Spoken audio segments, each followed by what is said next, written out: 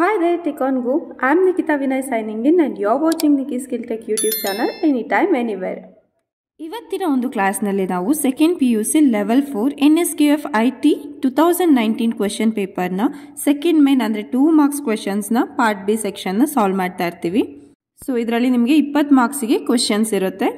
ಇನ್ನು ಕಂಟೆಂಟ್ನ ಒಂದು ಡೀಟೇಲ್ಸಿಗೆ ಬರೋದಾದರೆ same as I said PUC ಇದು 2019 ಕ್ವೆಶನ್ ಪೇಪರ್ನ ಸಾಲ್ವ್ ಮಾಡ್ತಾ ಇರ್ತೀನಿ. ಬೋತ್ ಇಂಗ್ಲೀಷ್ ಮತ್ತು ಕನ್ನಡ ಎರಡು ಲ್ಯಾಂಗ್ವೇಜ್ನಲ್ಲಿ ಅವೈಲಬಿಲಿಟಿ ಇರುತ್ತೆ ಇದೊಂದು ಕಂಟೆಂಟು. ಟ್ಯೂಟರ್ ನೇಮ್ ಬಂದು ಅಂದರೆ ನನ್ನ ಹೆಸರು ಬಂದು ನಿಖಿತಾ HJ ಅಂತ. ಆ್ಯಂಡ್ ಯಾವ ರೀತಿ ಕ್ವೆಶನ್ಸ್ನ ನಾವು ಸಾಲ್ವ್ ಮಾಡ್ತೀವಿ ಅಂದರೆ 2 ಮಾರ್ಕ್ಸ್ ಟೈಪ್ ಕ್ವೆಶನ್ಸ್ನ ಈ ಒಂದು ಕಂಟೆಂಟ್ನಲ್ಲಿ ಕವರ್ ಮಾಡ್ತಾ ಇರ್ತೀವಿ. ಸೊ ಬನ್ನಿ ಹಾಗಾದರೆ ತಡ ಮಾಡ್ದೇನೆ ಕ್ಲಾಸ್ನ ಸ್ಟಾರ್ಟ್ ಮಾಡೋಣ. ಕ್ವೆಶನ್ ನಂಬರ್ 1 ಬಂದು discuss the type of customer handling queries ಅಂತ ಕೇಳಿದ್ದಾರೆ. ನಾವು ಕಸ್ಟಮರ್ನ ಹ್ಯಾಂಡಲ್ ಮಾಡುವಾಗ ಯಾವ್ಯಾವ ರೀತಿ ಸೆಂಟೆನ್ಸ್ ಫ್ರೇಮಿಂಗ್ನ ಅವ್ರ ಹತ್ರ ಯೂಸ್ ಮಾಡ್ಬೋದು ಅನ್ನೋದು ಇದ್ರದ್ದೊಂದು ಮೀನಿಂಗ್ ಆಗಿರುತ್ತೆ. ಸೊ ಆನ್ಸರ್ನ ನೋಡೋಣ. How can I help you ma'am R sir? Is there anything else I can help you with? Of course I can help you with that. It's my pleasure ma'am R sir. It was pleasure serving you ma'am R sir. I am glad I could help.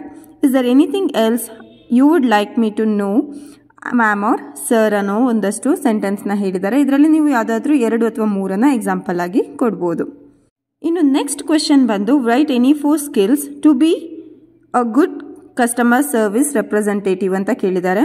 Good customer service representative ಆಗಿರೋದಕ್ಕೆ ಇರಬೇಕಾದ skills ಯಾವುದೆಲ್ಲ ಅಂತ ನಾವಿಲ್ಲಿ list ಮಾಡಬೇಕು.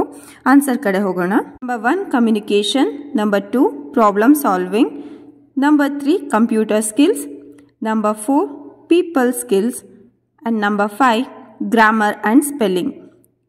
ಇದಿಷ್ಟು qualities ನಾವು ಕಸ್ಟಮರ್ನ handle ಮಾಡುವಾಗ good service representative ಆಗಿ use ಮಾಡ್ಕೋಬೋದು ಅಂತ ಹೇಳ್ತಾ ಇದ್ದಾರೆ. ಸೊ ನೆಕ್ಸ್ಟ್ ಕ್ವೆಶನ್ ಕಡೆ ಹೋಗೋಣ. Write a procedure to create templates in word processing software ಅಂತ ಕೇಳಿದ್ದಾರೆ.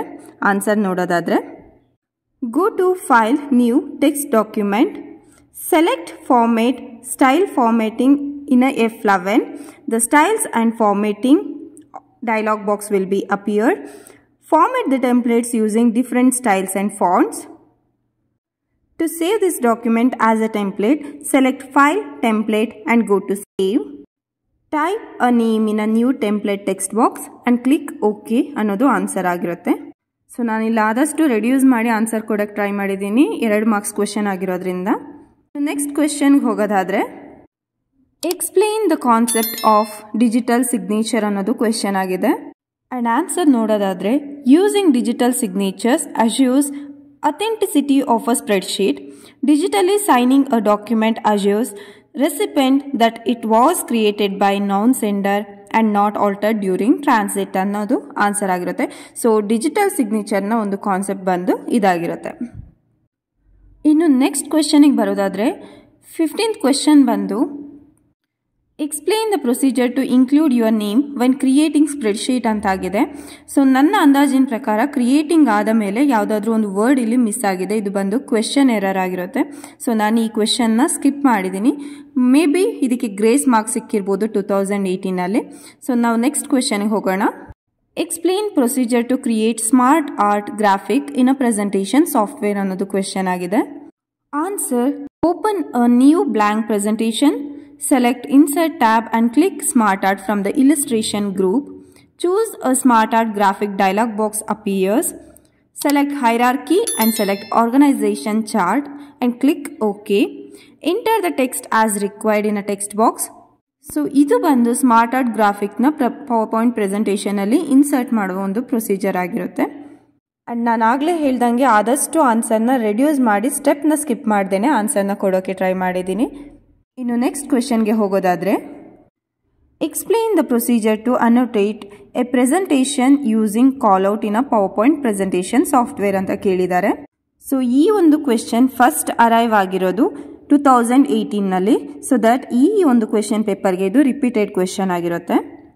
ಸೊ ಪ್ರೊಸೀಜರ್ಗೆ ಬರೋದಾದರೆ create a new presentation, select insert and chart, use the data to populate for a chart to annotate, insert a callout and type the text as required, drag the callout point to the highest, observe the changes ಆಗಿರುತ್ತೆ. So the next question is, explain the procedure to advance slides automatically after specific duration in a PowerPoint presentation software ಅಂತ ಕೇಳಿದ್ದಾರೆ. ಒಂದು certain time limit ಬಿಟ್ಟು automatic ಆಗಿ slides move ಆಗಬೇಕು ಅಂದರೆ ಯಾವ ಒಂದು ಅಡ್ವಾನ್ಸ್ ಆಪ್ಷನ್ನ ನೀವು ಯೂಸ್ ಮಾಡ್ತೀರಾ, ಅದನ್ನ ಪ್ರೊಸೀಜರ್ ಸಮೇತ ಹೇಳಿ ಅನ್ನೋದು ಕ್ವೆಶ್ಚನ್ ಆಗಿರುತ್ತೆ. ಹಾಗೆ ಈ ಒಂದು ಕ್ವೆಶ್ಚನ್ ಕೂಡ 2018ರಲ್ಲಿ ಬಂದಿರುತ್ತೆ. ಹಾಗಾಗಿ 2019ನೇ ಕ್ವೆಶ್ಚನ್ ಪೇಪರಲ್ಲಿ ಇದು ರಿಪೀಟೆಡ್ ಕ್ವೆಶ್ಚನ್ ಆಗಿರುತ್ತೆ. And the answer is, open an existing presentation, select slideshow, rehearse timing. Slideshow starts with a timer displayed at the left bottom corner of a screen. Click when you want to advance to next slide after specific duration. Repeat the process for all slides. Save the presentation and observe the changes.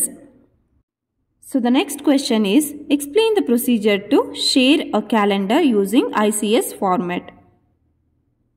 Specific ಆಗಿ ಅವರು ICS format ಅಂತಾನೆ ಕೇಳಿರೋದ್ರಿಂದ ನಾವು ಆ ಫಾರ್ಮೆಟಿಗೋಸ್ಕರನೇ answer ಬರೀಬೇಕಾಗುತ್ತೆ. ಹಾಗೆ ಈ ಒಂದು question ಬಂದು 2018ರಲ್ಲಿ ಇದ್ದಿದ್ರಿಂದ 19ನೇ question ಪೇಪರ್ನಲ್ಲಿ ಇದು ರಿಪೀಟೆಡ್ ಕ್ವೆಶ್ಚನ್ ಆಗಿರುತ್ತೆ. To send or share the calendar, right click on calendar, a pop-up appears. Click export calendar, export dialog box appears. Select iCalendar in a ICS format. Type a name in a file name. Click save and send this calendar as an attachment to your contact ಬಂದು answer ಆಗಿರುತ್ತೆ. And the next question is, explain the purpose of saved search folder with an example in an email software ಅಂತ ಕೇಳಿದ್ದಾರೆ. Purpose of saved search folder ಅಂತ ಕೇಳಿದ್ದಾರೆ. So ಪರ್ಪಸ್ನ ಬರೀಬೇಕು. Saved search folders R virtual folders that have email matching certain criteria. They just point to the email located in an inbox or other folders. For example, you can create a saved search folder to match the criteria exam that will hold and point all email matching the keyword exam. Next question, explain the purpose of behaviors with the example of MEW, Microsoft Expression Web. And the answer is, behavior are predefined scripts that add interactivity to a web page. You can use the built-in behavior function to achieve most simple tasks such as do something when an object is clicked, do something when an object is double-clicked, do something when the cursor is over an object, etc. For example, you can display a tip when the visitor moves mouse over a particular text. And the next question is, explain the procedure to create a website using template in MEW. To create a website using a built-in template, do the following. Select Site, New Site. Select Templates and choose a template. Type a name to a template and save it. Change the location and store this website. Click OK. By this method, you can create a website using a template in a MEW. You can also edit the information, and to preview the site, you can press F12 key. And the last question is, write the procedure to create HTML page in a MEW. Select File, New Page. You can use MEW to create web pages using HTML. Select HTML from the list and click OK.